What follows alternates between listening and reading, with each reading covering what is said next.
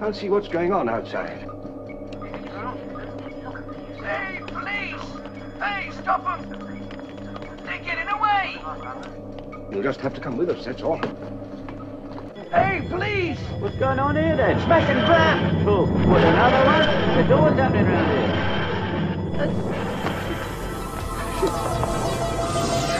here. It is the Solar Rua Sci-Fi Podcast. Hello, this is the Solar One Sci-Fi Podcast. I'm Michael Ball. I think this is episode 178, although I should check that before starting. Never mind. We are on a very special show today. Martin and I have been on hiatus for about the last 3 or 4 weeks because we've had all sorts of things going on our ends, and we decided to have a break. But somebody has come to the rescue. Somebody I've known for a very long time. Although I didn't know he was into a lot of stuff that I was into until about a couple of years ago. And that is, also from London, it's Malcolm Patterson. Hello, Malcolm. Hello. How you doing? All right, matey. Thanks for joining me. How are you? Yeah, not too bad. So it's an interesting one here because I don't know when we got in touch with knowing when you're into sort of stuff that we're into, but I mean, you've been following the podcast for quite a while, and you're a person of strong opinions of certain things sometimes, which always makes for an amusing interaction. Yeah, it's quite weird because when I'm watching it, I then tend to send you messages for stuff I don't agree with because I forget that you're not recording it there and then. So we can't interact, but this time I can't avoid it. If there's something that you're not happy with, I can't escape you today, so that'll be fine. So first of all, I mean, we are going to review actually 2 movies in a series from the 60s, and basically they are Doctor Who, but they're not Doctor Who. They are almost like an alternate, different universe of Doctor Who. No, nothing canon with the original original series or New Who, and starring Peter Cushing, and that is, of course, Doctor Who and the Daleks. And Dalek Invasion 2150 AD, which I thought would be a good one to review. But before we actually review that, let's just quickly talk about anything in science fiction that you've been watching, anything you recommend. What have you been sort of like focusing on recently? Anything you could suggest that we should check out? So I massively binged For All Mankind. I've still not seen season 4 yet. Season 4 is well worth seeing. I have seen a rumour unconfirmed on the internet. Season 5. It jumps 43 years ahead, so there'll be no cast that you've seen. It'll be a completely new show. But that was one of the notoriously rumor mill sites out there that said that. Okay. So we'll see what it's go on, that's right. Zoom's delaying. I was going to say it is an unusual show because most shows they don't jump ahead like a decade per season, which I think gives it a sort of advantage over other shows in some ways. Yeah. Plus, the very beginning of each season, you've got to really carefully watch the opening bit, and it flicks through the newspaper things so fast. I mean, luckily IMDb, I think most people have listed all the stuff that's happened on that, so you don't have to sit there with your pause button continually going, for fuck's sake. What else? I watched Silo. Silo is good. I'm going to check that out. One of the things me and my wife loved about that is TV now for us is so predictable. I mean, we literally sit watching TV shows going, he's the bad guy, he's going to stitch him up, they're going to shag in a minute, they're this, he's going to betray him, he's not going to go to, and it's just like, it's almost boring. The ending of the first season of Silo, I know it's based on a book, so people who've read the book know how it ends. Oh, right, okay. The ending, we definitely 100% did not see coming. Okay, that sounds really interesting. We had our ideas of how it was going to end, but it did not end in any way like we thought it would, and that was really good. Yeah, I've been watching the new Walking Dead series, the ones who live. Are you into Walking Dead? Yeah, I just so I watched Walking Dead when it first came out. Yeah, and then we got up until the point where he has his meeting with the governor. That's season 2. Yeah, the eye patch. Forget who plays the part, but the one eye.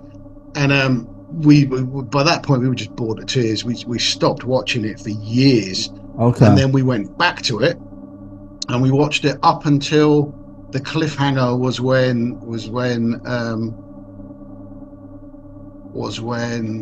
Negan bashes the Asian guy's head in. Yeah, that's the beginning of season 6. Again, whose name escapes me. And then we watched the next season after that, which I think ends with the tiger attacking the bloke and them joining forces. Yeah.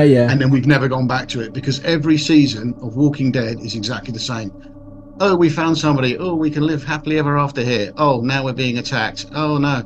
And every time you have to have a worse villain than you had before. Yeah. So I mean, they go through them, or they go through the governor, who was a shit. He was a really bad villain. And then you get into the cannibal people, and then we get to Negan's people. And let's face it, the heroes of this aren't exactly fucking heroes themselves. No, so you've got to have villains that are even worse than them. Yeah, which is going some. Yeah, we just lost heart with it. Are you amazed though? I mean, there are literally about 6 or 7 series now, different shows. There is Fear the Walking Dead. There is the Daryl Dixon one. There's the one with Negan goes to New York, Dead City, I think it was called. There's a Short Tales one as well. There's loads. It is excessive. I mean, there are questions I have with the whole apocalyptic thing. Is the first and foremost one is who the fuck's mowing all the lawns? You know, that many years of no one really doing anything, plant life would have overtaken everything. The grass would be 10 foot deep. But the thing is, though, it started in 2010 and it's still going with contemporary times. So now a lot of the buildings and a lot of the cities are falling to bits, which I like. Okay. I like that. It's the other bit is, go on. You've got so few people spread out over such a massive area, like the entire planet. Yeah. I'm not entirely sure that the human race is at a tenable level anymore to carry on. They would just be not enough people are having kids, so it would just be dying out. And there's just to quickly change. There's another series we just started watching with Jason Momoa called C. Oh yeah. Which it's worth watching. The concept of that is a disease again wipes out. I think all but 2 million people. And the people that are left are blind. I love those sort of shows. I mean, I used to like the people that are left are all blind. So you have to. So first of all, like it's a great show. Like they're the Trippies. But you've got to question why they're wearing decorative. I mean, it's jumped 2,000 years. The entire planet has been blind for 2,000 years. So why are they all still wearing decorative robes and earrings? And who's doing the carefully orchestrated scars on their faces? They're all blind. Who's building all their houses? Sounds interesting. But again, 2 million people spread across the entire globe. I don't know for definite, I'm not a scientist, but I don't think that's a tenable number of people to keep the planet going. I don't think it is. It's too amounts spread out. I think you need something like 500 people in one area just to keep to actually make the whole all work together. Yeah. But then obviously the human race started with smaller numbers anyway and went on. So who knows? Yeah, I mean it makes me think about the population explosion, because I think we're actually up to about 8 billion people on the planet, and only I think it's closer to 9. Yeah, only a few years ago it was 7. I mean, I find it quite alarming, quite frankly, because that 9. So the workable limit for the planet is 4 billion. So we're already twice that, and that figure is predicted to double twice in your lifetime. Well, they said that. These people say that it's supposed to be flattening out, and it's actually going to go down. I'm a bit dubious about that personally. I don't know whether they're just saying. I don't see it myself. You know what I mean? I mean, unless it's some apocalyptic thing. As China proved, suddenly reducing the number of people being born does not change the figure at all. When you get to a certain point, there are too many. Yeah, I know. So even confining everybody to 1 child each didn't slow their production down at all. Yeah, it's not good. Well, in the end, there's not much we can do. We can just have to. Let's not make this a doom and gloom podcast, though. We are here to talk about Doctor Who. Let's talk about giant metal rock soldiers. Yeah, exactly. So, shall we go into our Focus of the Week? Of course. Here we go. It's the Solar Sci-Fi Focus of the Week. All right, then. So this is one of 2 films starring Peter Cushing. I've actually got the details out while I'm actually describing it. These are films I saw. They used to be shown like on Beta 2, sort of like in the on the weekend in the evening or something like that. I mean, obviously, Doctor Who is a BBC production, but these films were to make money because the Daleks were such a big thing. So while I actually talk about that and get some information up about it, what do you think about the first of the 2 films? Did you like these films? Yes and no. For what it was okay. As a Doctor Who thing, not so much. I'm almost certain, because this would have been on TV when I was a kid and VHS videos hadn't come out yet to watch the old ones, I'm pretty certain I saw this before I saw the William Hartnell one. Really? Almost certain, yeah. And of course, these 2 films are based on 2 stories of the original William Hartnell era. obviously Doctor Who and the Daleks, which has recently just been colorized, which I thought was quite good. And also, of course, the Doctor Who and the Daleks. I don't know the episode was. What's the episode called? The original episode with these Dalek Invasion of Earth. Dalek Invasion of Earth. That's it. And then, like I said, these two films were made in 1965 and 1966. They were obviously both based on. Obviously, the second one was made. Which one do you prefer, out of interest? Do you have a preference out of the two movies? I think the second one is better. I think. But then I also think in the old Hartnell things, Invasion of Earth is better than the Daleks. Yeah. To be fair, it's the one I watched when I'm on VHS. It was the one I watched the most. Yeah, I think it's quite interesting because, of course, they actually redesigned the Daleks slightly for the actual film. They had a bigger bottom or something, but they actually used some of those props later on in a couple of the really old episodes because they ran out of Daleks. The Chase, which is actually the third one. Very, very good episode. I like that one a lot. Which was also supposed to be the third film. Oh, and I didn't know that. I knew they wanted to make a third one, but the second one didn't make enough money. But that would have been awesome to actually have seen that. I think that the Chase, it would have been pretty hard going to make that into a movie, given the number of sets and all that kind of stuff. Yeah, exactly. Another actor who, of course, was in the second movie, who unfortunately recently passed away, was Bernard Cribbins. And I thought he was very good. Did you like him in the second movie? Yeah. I don't. In both films, I don't like the fact that they changed the Ian character into comedy relief. I didn't really like that at all. But that's possibly on second viewing after I've seen the William Hartnell ones. Yeah, I mean, I'm also not that. Go on. I'm also not that keen on Peter Cushing's. I mean, he's a legend, but his doddering professor persona does my head in. I don't. He does it really well, but it's not for me. To be fair. Yeah. I mean, it felt more of a children. I mean, I know that obviously Doctor Who started as a sort of more like a children's program, and then it became sort of a family program, and it's just sort of, like in the 80s, it got quite dark and quite graphic in some of the Colin Baker eras and sort of stuff like that. But this felt like much more of a sort of family, children-based two films, the way that it was sort of came across. And Peter Cushing was like, oh, hello there, and he was a bit annoying, wasn't he? I think it's something about him which just didn't fit but then he was a different character. He was a human inventor, and I don't know why they couldn't just made the character still alien. Maybe like Gallifrey and Time Lords weren't actually mentioned until I think the third Doctor's era, so it wasn't that. Any idea why you think they made it more of a human? No, I think it depends on why they're trying to make the film, because I got conflicting information. One was selling a film would have been easier to sell abroad than a TV series. So you sell the film and hope the TV series follows it. At which point, that kind of doesn't ring true, because why would you change it so much? Wouldn't you've just made a film with William Hartnell and those guys? Rather than because make it completely different. And also, of course, it was running at the same time as the William Hartnell era. Or actually, might have been Patrick Troughton by then. No, I think it was still William Hartnell when they released both movies. And I always thought that was a bit of a strange thing. I mean, it was a clever ploy to make money out of a cinema rather than a TV show. But I don't know. I mean, do you think they should? I mean, other theories are it was more about Dalek Mania, but I don't think Dalek Mania would have started until after this. So they wanted to make a Dalek movie rather than a Doctor Who movie. Yeah, I mean, obviously the Daleks. In which case, that's what they should have done. Yeah, I mean, they appeared in the second story, and the Daleks obviously took off quite a lot. But I don't know, as you say, Dalek Mania, when it actually was a big thing. I know it was in the 60s, but whether they've only been in 2 stories so far. So does it seem likely that had already kicked off? Yeah. I don't know. I'd have to look. And that's it, and that's why they made the 2 movies based on those 2 stories, which is interesting as well. But when I kind of watched Doctor Who and the Daleks a couple of weeks ago, I was trying to put myself in the mindset of a 60s cinema viewer who's like well into Doctor Who and has gone to see it, and then it's really disappointing. So first off, the colour's great.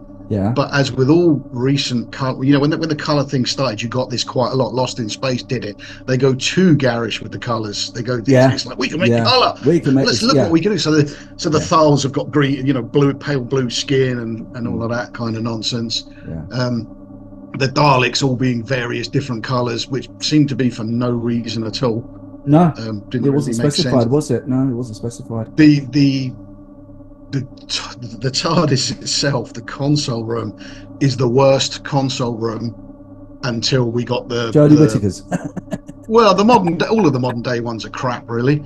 As was Paul McGann's. Yeah, don't like any of them. I like the Peter Capaldi one. Having said that, QT Gower's new one, that kind of white area, that kind of white. Going back to the nice plain white thing, I quite like the look. That one might be quite good, but I'm old school, man. I like the old console rooms. Yeah, I personally like the 80s, the revamped one that Peter Davison's era for the 20th anniversary. They changed it, they updated the console, but the actual set was there for years at that point. I love that era. I quite like the Paul McGann one as well, actually. I hated that as well.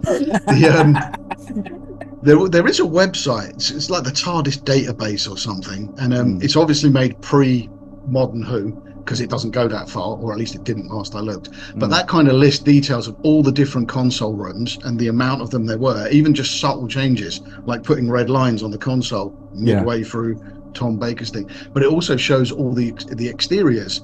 And oddly enough, it says that the Peter Cushing exterior TARDIS is the closest to what an actual, in terms of dimensions, to what an actual police box looked like. Now, to be fair, I've only ever seen one when I was a kid, and it was on the A1. So we were belting past it at 80 mile an hour, so I didn't really get a good enough look at it. I just know I know that one of the last ones in the country happened to be on the A1. Yeah, which I think might be where Logopolis was filmed. I'm not too sure. I love Logopolis, actually. That was the last Tom Baker story. I've seen real ones in Glasgow, and that's pretty cool. And it's really really nerdy, but the one thing that they always got wrong, which they've only recently done, is that the roof of the TARDIS is supposed to have 3 steps up. And Doctor Who's only normally had 2 until the Jodie Whittaker era, which has got the 3 steps as well. And the Peter it's either 2 or it's just a flat slope. I hated the Tom Baker the Tom Baker one it had in the middle of his era was just flat, and it was the worst prop ever. I think it was flat, and it didn't even have the white kind of lantern on top. It had a blue. It had like a kind of blue police siren. It span round like one of those sort of 80s sort of police car ones. Yeah, they didn't look good at all. I really get nerdy about sort of like TARDIS stuff like that. I've always I don't know why, but it's just what I like about Doctor Who is it's just such an iconic aspect of Doctor Who is the TARDIS, and I remember when the new series was coming on, they had to fight for the right to use a police box, because the Metropolitan Police said that this is our design, this is supposed to, and they actually had some big issue, and eventually obviously Russell T Davies won. But imagine Doctor Who without a police box, it would be weird. It'd just be crazy. But I mean, like I said, these movies, it is an interesting. I've seen every episode of Doctor Who, every episode that exists, and even the ones where and it is strange seeing these 2 movies, because it's not Doctor Who, but it's not, and it's a really weird contradiction, and it makes me wonder whether they could. I mean, they would never do a remake now, would they, of like a separate entity? I don't think so. I don't you know think what so. It makes I mean, you again, wonder. when I was kind of watching it, I was thinking, so you're waiting for the theme tune, and you just get that weird psychedelic and all that. Then you get Peter Cushing's in it, and you think he's great, he's going to pull off William Hartnell perfect, and then we get that doddering professor thing. He's just a bit annoying, which, isn't he? Strangely enough, he used the same persona back in later on, I think in the 70s, in a film called At the Earth's Core with Doug McClure. Oh, I've seen that. Not for a long time, but I know. If you were going to make a Doctor Who movie, that would have been a better script. Arsehole the Daleks and do it with that. Doug McClure could have easily. Caroline Munro could have easily, or it's not Ian Stevens. Caroline Munro would be good in anything, wouldn't she? Yeah, Caroline Munro is Katerina, and the other guy is Doug McClure is Stephen, and then just don't have a digging machine, have the TARDIS. Boom, you've done it. The movie's all there. Yeah. But I think this is why I think they were trying to cash in on the Daleks, and they should have just gone with an original story. Yeah. Possibly gone with that. I know he hadn't been around. He hadn't been invented in the comics yet. But Dalek the Thal Hunter, was it Thal the Dalek Hunter? Was that his name? Thal? Something like that. But that could have something like that. But just had the Daleks just in their own film. Because it was the Kallets and the Thals, wasn't it? Who were actually originally on. The Dalek. What's the Dalek home planet? What's going on in my head? What's the Dalek? Skaro. Skaro. That's it. Yeah, exactly.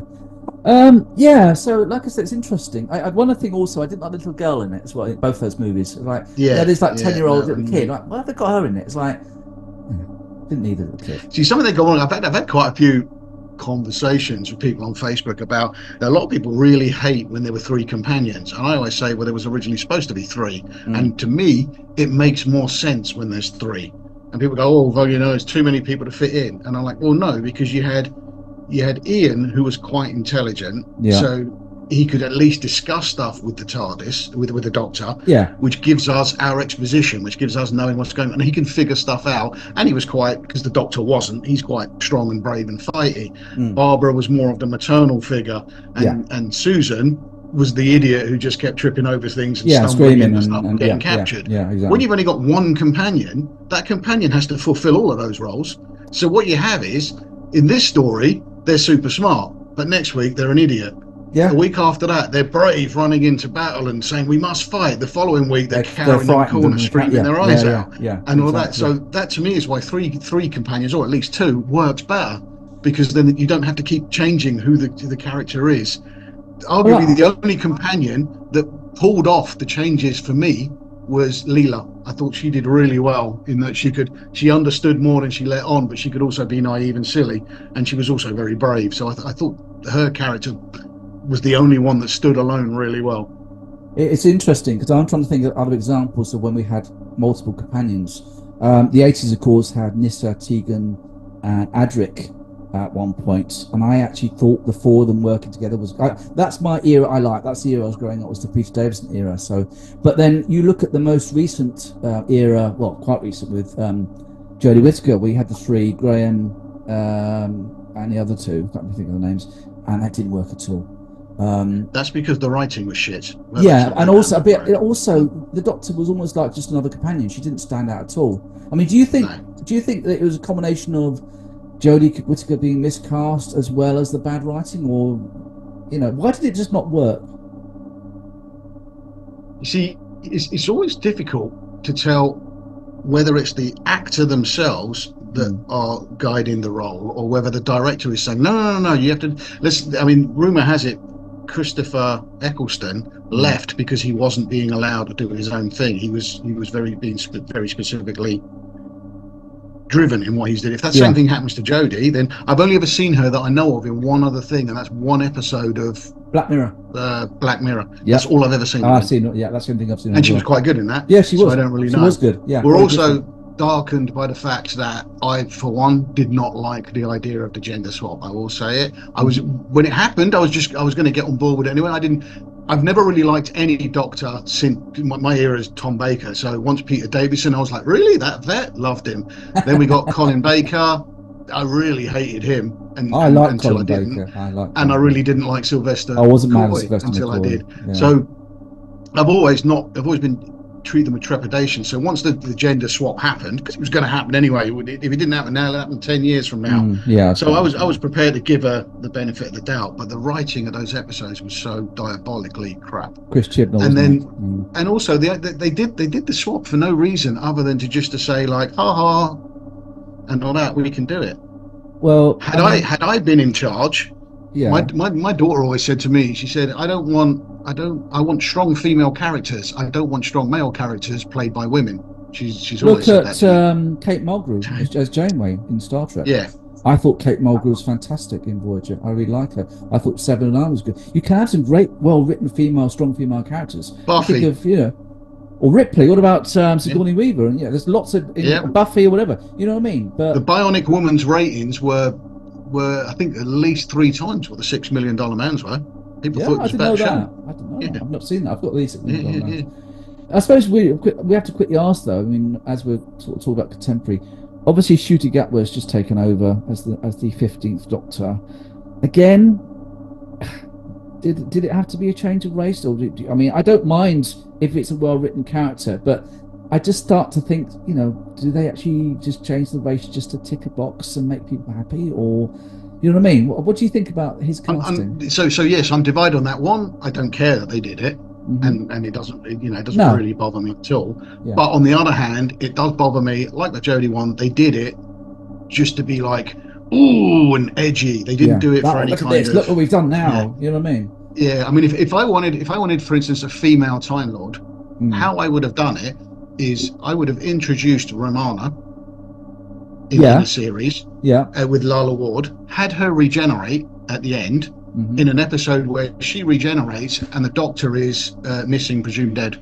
Have her run her own series in the TARDIS for a year, maybe two. Yeah. And then reintroduce the Doctor later on, either with the same character or regenerated again. Then he takes his TARDIS and goes off, she takes hers, and then you have two series running concurrently. One with Romana, one with the Doctor. Everybody's happy then.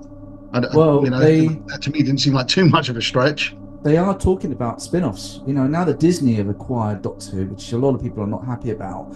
So we could be getting a Doctor Who franchise of spin-offs and things like that. And, the thing is that when a show gets too big and it starts to split off into all these different versions, like Star Trek and Star Wars have done it, and with mixed results, mind you, I suppose you could think that Doctor Who has already had spin-offs with Sarah Jane Adventures, which was based more for a younger audience. Torchwood, I couldn't get into at all. Did you see any of those? Yeah, Torchwood was as good as it was bad. I mean, it had really great episodes and it had awful episodes, to be fair. Yeah. I never bothered with Class. I saw the first episode, which had Peter Capaldi as a crossover, and that's it. I didn't watch any more than that. That bombed. Apparently, I did really, really badly. It was about, 4 or 5... I don't know, when was that? Several years ago. It's been a while. So I suppose really we should go back to the movie in question. So it's one of those things with Doctor Who. When I talk to people, I can go on for hours about it. It's such a sort of big thing. But I am glad that these movies were made. I do think they're an interesting different aspect of somebody who's made it and think, oh yeah, we've got the Daleks, these are cool, let's make it into a movie and let's make them all different colours. And but I just think though that where it didn't go well was the Peter Cushing as the Doctor. I think that was, I don't know whether he was miscast or whether he just didn't get how to play the character. I did read somewhere doing my research that William Hartnell was disappointed when he found out he wasn't going to be in the film. I don't know whether there's any truth to that or it's just internet bods making stuff up, but yeah, I definitely read it.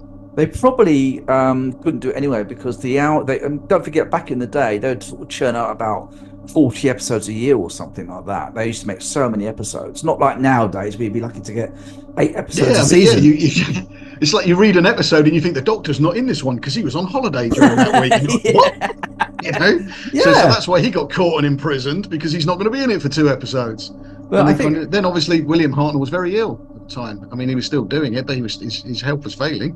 At that point. I mean, because he came back for the 3 Doctors and he was just on a monitor because he was too ill to actually be shot, which is a shame, really. I liked his era, but I just think, like, with Peter Cushing, when you think of him as Grand Moff Tarkin, or in episodes of Space 1999 or the Hammer horror movies and stuff like that, as a Doctor, his Van Helsing character would have fit the part perfectly.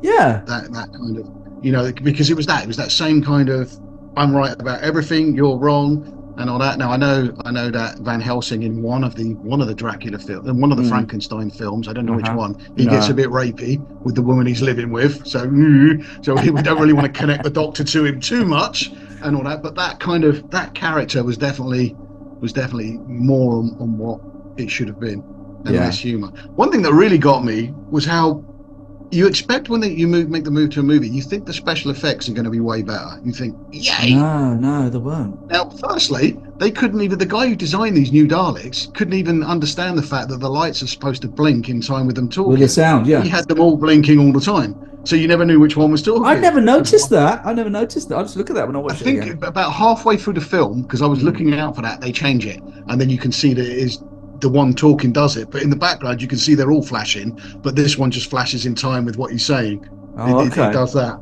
I think also they used to have set like the flashes were sound activated. I think I think that there is a mechanism where it will flash if it hears a sound. But obviously in modern ones they just have someone pressing the button, I think, when they're talking inside the Dalek, something like that. But the other thing was the weapon as well. So the TV effect for its time for the weapon was outstanding. It is still a good effect, even by today's standards. That kind of negative. I love that. Yeah, negative. Thing. Yeah. Just when they did that. So in the film, they decided for some bizarre reason. Yeah. Well, they were going to shoot fire. It was going to be a flame, and then that turned out to be far too dangerous and far too expensive to make not dangerous.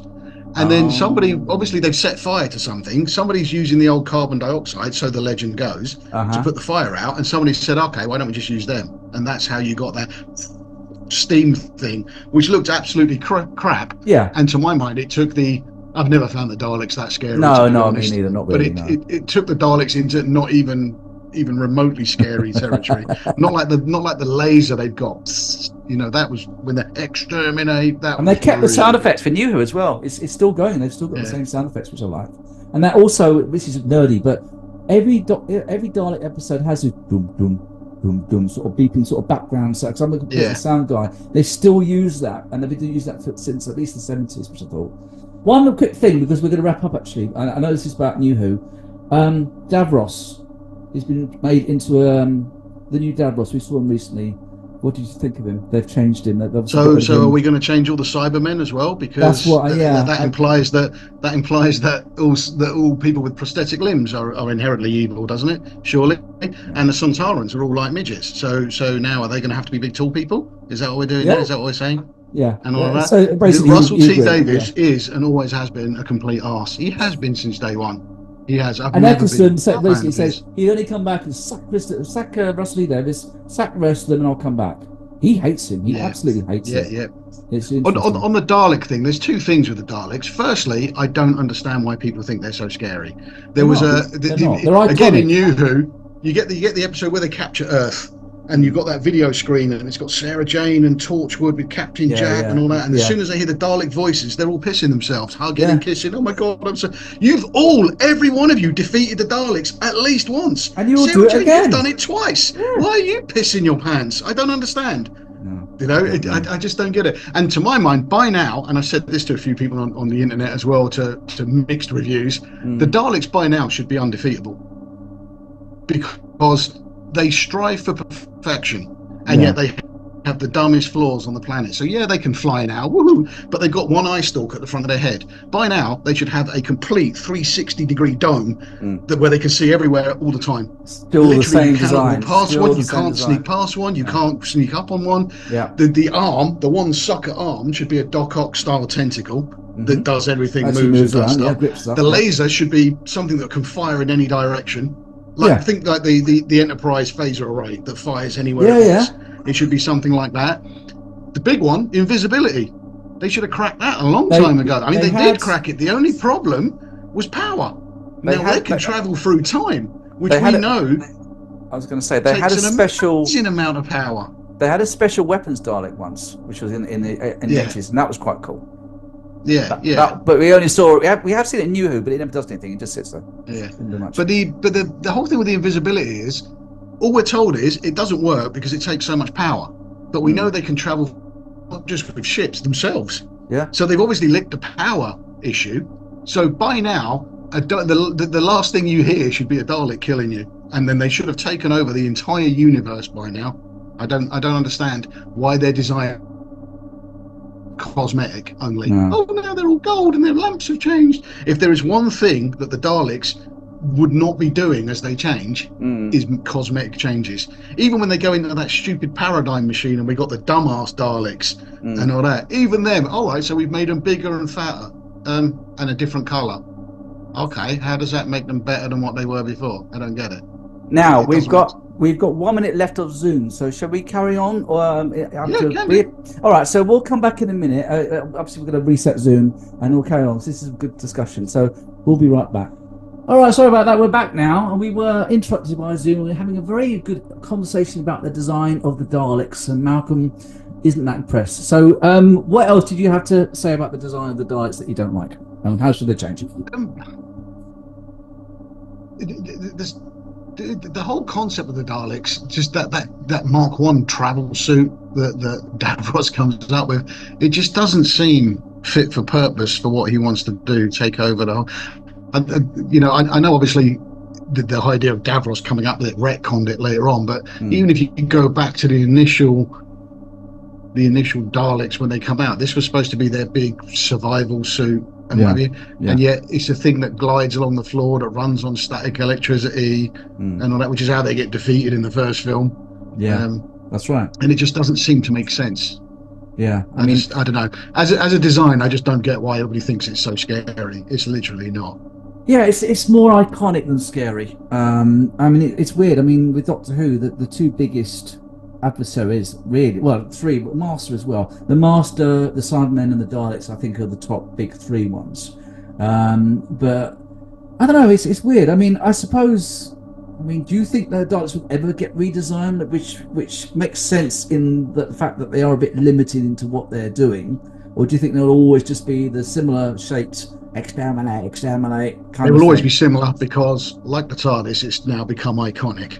When you see a Dalek, you want to be able to know it's a Dalek. And if you think the slating that the Cybermen got from all the different, every time we see the Cybermen, they've changed slightly. Not so much in recent years, but certainly in the early years, they'd always changed. They'd always modified. They'd always got better. But nowadays, people just think, no, they don't like it. And I don't like the new Who designed Cybermen. I think they're just daft. They've redesigned New Who Cybermen 3 times now. I don't know if you know that. They appeared with David Tennant's second season, then they've got revamped during Matt Smith's era, and now they've been revamped again during the Jodie Whittaker. They look a bit more like the 80s Cybermen, which I actually think was I don't know why, I just like the 80s Doctor Who a lot. I like the 80s Earthshock Cybermen. That was always my favourite design for some reason. So I think the first redesign is because they're not Cybus technology Cybermen anymore. So the first time we see them, they're parallel universe. The second time we see them, they're those coming from that universe. The next time they see them, they're our universe ones, so they don't have the C on their chest. That's it. You see, your stuff. You see, and exactly right. It would be interesting though if they had done that in classic Who with the Daleks.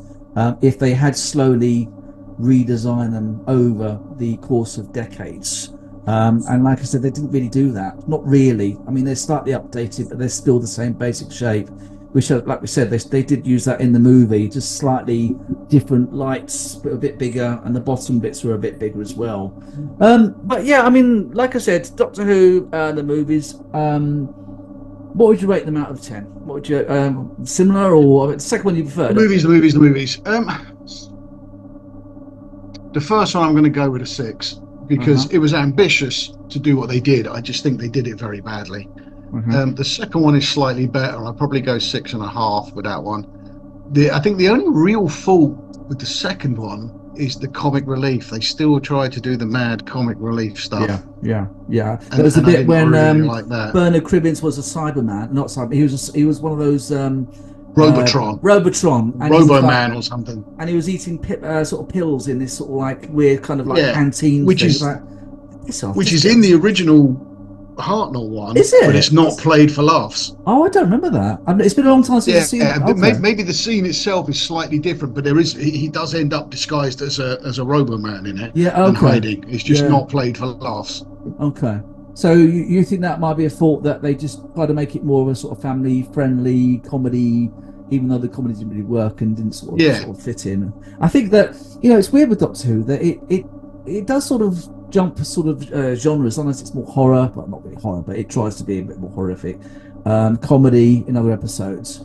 But like I said, it is interesting though that they just basically got the two stories from the original show and thought, right, we want to make this into a movie, and what they did, I was going to rate it myself. I would rate the first one as 6, and I'd rate the second one as 7, so similar to you. I thought the second one was all right. It's definitely a film I can go back to occasionally, not too often, but and I think really what makes it for me is actually not Peter Cushing, it's probably Bernard Cribbins, because I think I really like Bernard Cribbins, and I think he was I wouldn't mind seeing him as a doctor, quite frankly. I know that at that point the doctor was an old man, but it's really funny how his association with Doctor Who. He's one of the few people who's appeared, obviously, as different characters in one of these movies and the canon Doctor Who as well. Did you hear apparently that they in the 50th anniversary, there was a bit, I think it was in Unit or something, where they had all these pictures of all the classic Doctor's companions behind that one scene. I think it was with Kate Stewart, and they wanted to have an image of Peter Cushing or something from the movie, and because of copyright, whatever, it's not some issue, they weren't allowed to show that. And that would have been fascinating if they'd actually sort of had a kind of wink or sort of nod to one of the original movies in an image in. But there is talk that the Cushing films are now canon, because I don't know if it's a book, one of the Big Finish audios, or one of the reconstructed animated things. Right. Basically has them walk past a poster for the film, something like that. And idea that I don't know exactly what it is, because I thought it was horse shit myself, but it's like the Doctor during his time on Earth has done a home style telling of some of his stories to people, and some guys made a film out of them, and that's what the films are. Personally, I think it's bullshit, but a lot of people cling to it like the greatest thing since sliced bread. Yeah, but don't forget, they keep retconning and adding new Doctors into, you know, I mean, now we've got another Doctor in the Jodie Whittaker era. We never saw her before. And then we've had and yet we saw William Hartnell literally choose the TARDIS, steal the TARDIS, with we saw the point where it got stuck as a police box. Yeah. Yet this new Doctor, she already has a police box. So how does that work? But we don't know where she we don't know where she fits in, though, do we? We don't know what era she fits in. It's all supposed to be previous. Well, that makes no sense. I assumed it was just something we didn't see between William Hartnell and well, the shape of her TARDIS is a sort of 60s shape, going back to TARDISes again. So I would have assumed that it was somewhere between William Hartnell and John Pertwee's era, but it's not. Yeah, no, I'm sure they say she's supposed to be. She's one of the run of him before the Doctor had his memory wiped and what have you. So there was some nonsense like that. To be fair, I'd lost so much interest in the show. I wasn't really listening. I gained most of my information from reading the arguments and the rants between people on Facebook. So have you seen all of New Who, or have you just, or like you said, just sort of like... I've made 4 or 5 attempts to watch the last series, and I can't do it. It's the art thing. So bad. Yeah. Okay. Did you just see the last episode of Whittaker when she regenerated into? Yes, I thought that was all right. I thought that was a pretty good one. I quite like that one. Really? That was one of the better ones of her era, and that's saying something. If you didn't like it, then I wouldn't bother watching the rest of it. Yeah, no. I do quite fancy to see the fact they've redesigned the Sea Devils again and blah blah blah. But no, it's just rubbish. Yeah. I don't like it. One thing that even really bugs me, and I don't know why it does. I don't like the fact she now calls him Master. You know, before it was always the Master, and the Doctor almost never refers to him. He talks about him to other people and says the Master does this, but he never calls him by name. He never says to him Master, and now he does, or now Jodie Whittaker does, and that's really annoying. Yeah, because that was changed in the TV movie in 1996. That was when Eric Roberts was it, and Master is my name. He was a terrible Master. He was not. Master. Yeah. Oh God, yeah. Although still better than John Sims and Missy, to be fair. I quite like John. I like John Sims when he was the dying. Hated everything about it. John Sims was he was a version of the Master written by somebody who's never seen an episode of Doctor Who in their life and had no idea who the Master was. That's what John Sims' character was. So you know what I'm going to ask you next, don't you? Bullshit. I'm going to ask you, who is your favourite Master? And I know what you're going to say. Go on. Who's your favourite Master? Peter Anthony Pratt. Ainley. Which one? Peter Pratt. Peter Pratt. Wasn't he the one? Hang on. He was the one that wasn't he in the episode before Anthony Ainley took over? Was he the disfigured one, wasn't he? Peter Pratt. 2 before that, yeah. So he was the original. Oh, he was the one. Yeah, that's Assassin. Right. Oh, yeah. Sorry. So what I liked about him was he had totally gone over the edge. So previously, Roger Delgado's Master was. I thought you were going to say Roger Delgado, actually. But he was iconic. But I never liked the idea of, I've got you at my mercy, but I'm not gonna kill you because the show can't go on if I do. He always does I never really liked that. He always does. there's no real way around it. But what I liked about this one is now he's disfigured, now he's lost everything, all his regenerations have run out, and he is proper full-on balls out evil. He literally will do anything. He'll destroy the whole of fucking Gallifrey. He didn't even see. He didn't even see his face though. It was like a puppet face, wasn't it? It wasn't like really. Yeah, well, it was makeup. It was an actual guy. With oh, makeup. so yeah. I mean, he didn't realise, did he? He sort of like had. No, that one was like a big golf ball or something. That's right. And then we saw another actor in The Keeper of Traken, and that was not. While I don't really like his version of it, I do like the fact that he's slightly more healed, which gives you you the effect of that that whatever he stole from the Eye of Harmony allowed him to partly, start to regenerate or come back again. So I did like that, although I didn't like the character. I didn't think he was very good. No, He's very big on Big Finish, I'm told, but I can't really get into them. I've not either. I don't know why. I'm not. It's the same with animated stuff. It's like with so I know we're going off topic slightly, but what the hell, we can. It's like the Star Wars. They've got some animated series. I've watched them. They're okay. I'm 51 years old now. I don't get excited by watching cartoons now. Yeah, I mean, I watched the pilot of Prodigy, and I can see why the kids love it. Yeah, I can see why the kids love it. It wasn't for me. No, I saw one episode. Lower Decks, I just can't get into. No, Lower Decks. Now everyone says that's the best thing ever from Star Trek. It's Star Trek: The Simpsons. I don't want that in Star Trek. Yeah, I mean, people say to me, like my cousin said to me, keep watching it until it starts to get it starts to do like all the pop culture references and all that. I just. Doesn't work for me. It's funny. I did like the Strange New Worlds crossover though. Yeah, that was. And what about the musical? To my mind, did you like the musical? No, the crossover was one of only 2 episodes in the entire second season I actually liked. The rest of it I thought was rubbish. Yeah, I mean the first season was much better than the second season, and they're filming the third at the moment. And what do you think about lower? Obviously, there's a Star Trek Academy, Starfleet Academy series coming. Yeah, I mean, I used to like Beverly Hills 90210, but I just Star Trek 90210. I'm past that now. No. You know, Star Trek Grange Hill. You know what? Every 3 years we're gonna have a complete new cast. You know. Yeah. I don't really care what they go through at the academy. How often can they put the cadets in peril before the Federation realizes that Starfleet Academy is like the fucking worst thing since Hitler and shuts the damn thing down? Yeah. You know, how often can we have these kids? So if they're not in peril every week, then it's going to be who they're fucking every week, and it's just I don't see it working. I don't get it. You know? No, I mean Harv Bennett actually came up with this idea back in the 80s. After Star Trek 4, I think they wanted to do a Star Trek, a Starfleet Academy, something. I don't know if it's going to be a film or a TV show. Obviously, it didn't work out. But you know, I think the best. I mean, I know, like I said, we're just going off topic, but for Star Trek, contemporary Star Trek, for me, the only thing that's really worked, and I loved it, was Picard season 3. I just thought that was really good. But I think, as we said at the time, the only reason that worked was because it kept harking back. It very well harked back to the beginning. Oh yeah, you know, yeah. Everything, it tied everything up. It was a great finish. Now they're talking about like making a film with Picard. It's like, let them die. They could not have had a better send off than they did.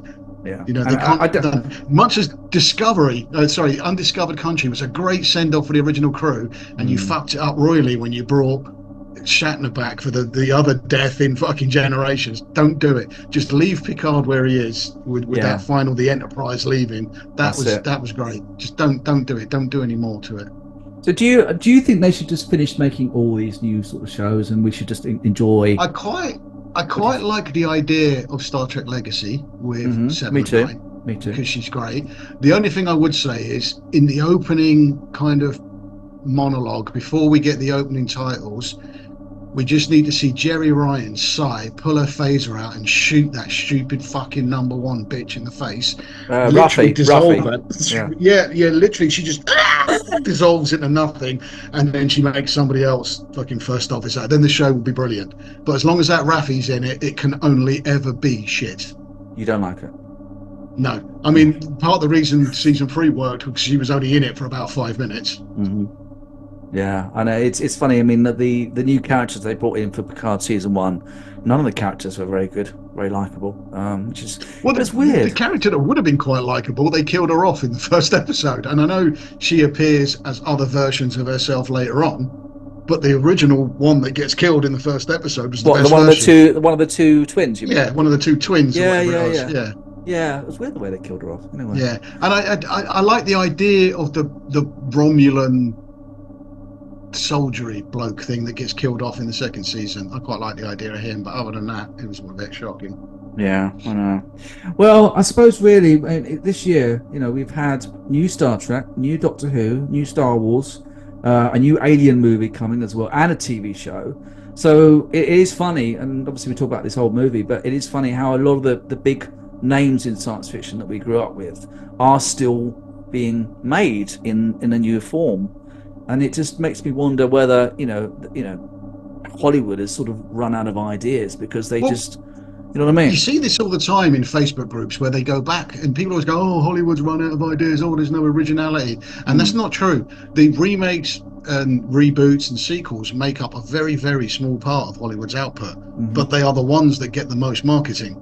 So they're the only ones that attention, really which is why, they're the ones that cinemas will go for when they're getting their pick of what do we need for the new season. They will go for them because they're guaranteed money. People are going to go and see them no matter what. People will go, so they are guaranteed breadwinners.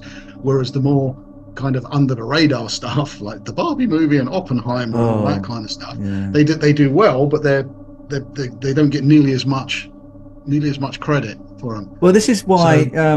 This is why I like doing stuff with Martin, because he tells me about lots of things I've never heard of, and we review all sorts of. I mean, I'm pretty well knowledge with science fiction, but sometimes, and every time I come across a film, I'll say, "Martin, have you seen that?" I said, "Yeah, I've seen that." I've hardly ever recommended a film to him that he's not seen before me, and one of these days I'll do that. And it's weird, isn't it, that some films are great but they just don't make it, they just don't get in the attention that they deserve. Plus there's a very obvious thing. They tried to do something new with Picard, yet the show didn't really take off until they went back and redid. That's because Patrick Stewart they looked back. Patrick Stewart but then it was massively successful. Then we had the new Doctor Who, the 3 spin-off Doctor Who. The first 2 films were shit. They're not the films, the 3-part Christmas nonsense. The first 2 were rubbish. The third one, from what I can work out, most people loved it. And again, it went back to things before. Unit was back. Bonnie Langford was back. We can keep saying that they've run out of ideas, but the most successful stuff is when they look back. And they go back and they bring other stuff up rather than trying to change it, rather than trying to piss on it, rather than trying to stick 2 fingers up at it. When they embrace it, it does well. And nobody can deny that. And this is why I suppose the 2 Doctor Who movies, they just literally just wanted to retell in a different form those original stories in a more of a cinematic kind of way, rather than doing something completely original, based in something to do with Doctor Who. They just literally just copied those stories, made it a bit more, made it in colour, overdid the Daleks and everything. Just because it was easier than doing something sort of new, which might have been. People were gonna go and see it. So it's not actually different then than it is now. It's obviously a repeating trend as time goes by, and I assume that will carry on. Well, I think I've pretty much covered it. I think there's nothing much else to say about this, but I'm glad you've obviously seen it, reviewed it with me. Thank you very much for coming on, Malcolm. Can you come back at some point? Yeah, definitely, because we're definitely doing Blake 7. Yeah, but I mean, you might have to wait about 10 years until I finally get there. I will watch it, I promise. I will try and watch it this year. Do you know what, right? Because where I work now, all I do is either work on models or sit watching TV all day. That's literally all I do. I can binge watch a show I'll watch 10 episodes of a series in one day. I do a lot of driving. My jobs involve a lot of driving, so I can't do that. And that sounds like a pretty good job, though. Just sort of like, be able to, and you get paid for it as well. You're lucky thing. That's it. Yeah, if you're in the old car with a podcast, I cannot recommend The End of the World with Josh Clark enough. You must. The End of the World with Josh Clark. See what you think on that. It takes a little bit used to getting used to his voice, but the information in it is brilliant. And I recommend to you 2 things I love, and one of them we haven't reviewed yet, but Martin has. First of all, is a short story with Kurtwood Smith called 12:01 PM. It's literally a guy who's having a lunch break and he's stuck in the same hour and he can't get out of it. And it's we have reviewed it. That's really. I think it's on YouTube. You can just Google that. And the other one I quite like, which I'm not sure Martin's seen, but a lot of people don't like it. I like it. It's a film called Miracle Mile from the late 80s. It's got Denise Crosby in it. It's got a couple other people, and it's just basically It's not sci-fi, but it's this guy he answers a phone call outside, and he realizes that LA is going to be nuked within an hour, and he's got to get out of the city and try. And he's just got a new girlfriend, and it's just one of those movies which I've always loved. You know, some movies you just connect with, even though people are like, oh, it's all right. But I recommend those two. So if you get a chance, check those out, and might be worth it. There's Thank a you, TV mate. series called Severance as well. If you want Severance. something new and original, give that a go. Severance. Yeah, that's a good one to review. I'd like to see what you think of that one. We also want to review the new Dune movies. I've seen the first one. I've not seen the part 2 yet. Have you seen either of those? I've seen the first one. I haven't seen the second one. Yeah, because I think that might be worth checking out. I heard that's quite good. I'm not going to see Ghostbusters. What's it? Frozen Empire. That sounds like it's terrible. Everyone's panned it. Yeah, no, I'll wait until I can see it on the little screen. Yeah, that's what I think I will do as well. Okay, Malcolm, thank you very much. Thank you for joining me. We'll be back again, hopefully next week with Martin. I think he's back next week. If not, we'll definitely be back soon. And Malcolm will be back with us at some point soon too. Yeah. Cheers, Malcolm. Thank you very much. Cheers. Bye-bye.